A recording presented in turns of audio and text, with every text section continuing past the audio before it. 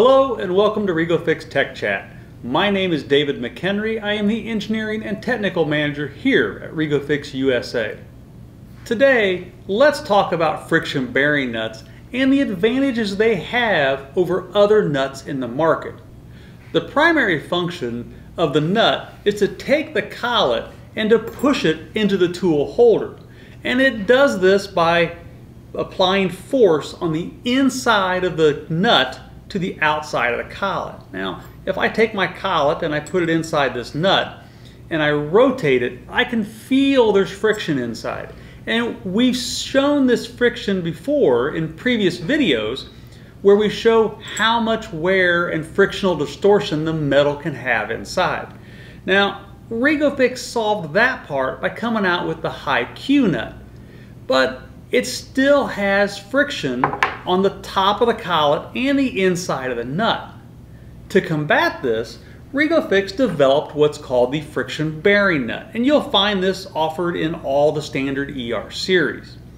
What this does, it's a multi-piece nut. There's just the outside body and there's an inside race. Two chemically treated surfaces reducing the friction. What's important is what it does with that friction.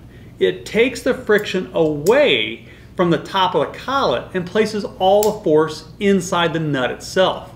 So there's no more drag or pull on the top of that collet. It actually drives it down more centered and allows you to have higher clamping forces. So what's the advantage of this over other nuts that are in the market? So let's talk about that for a moment. Other manufacturers have come out with their own versions of high performance nuts, and they each have their own merits. So I've grabbed a couple off the shelf from our competitive products, and what I want to point out is what makes ours different. So one of the nuts is actually a friction bearing style nut. The only problem is, well, the bearing inside the nut is really sloppy. It has a lot of movement to it.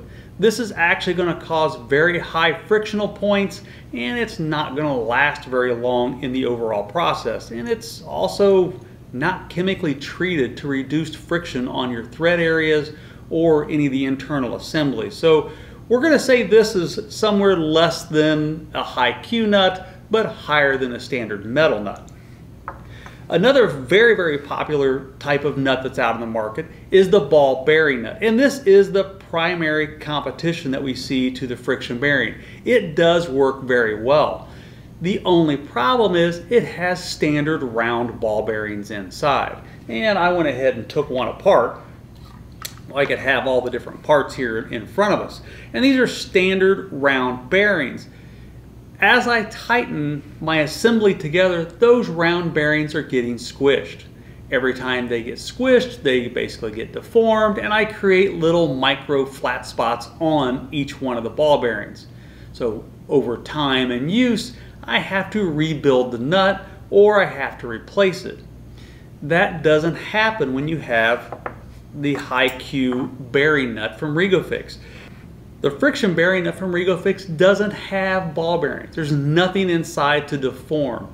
So our system is designed to give a much longer life with those higher clamping forces. It just makes life a lot simpler.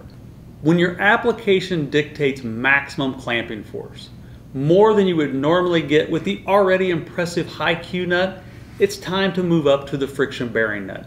Again, it's going to give you 20 to 30% more clamping force than the regular high Q. In those heavy applications where clamping force is critical, move up to the high Q. My name is David McHenry. This is REGO-FIX Tech Chat. Thank you for joining.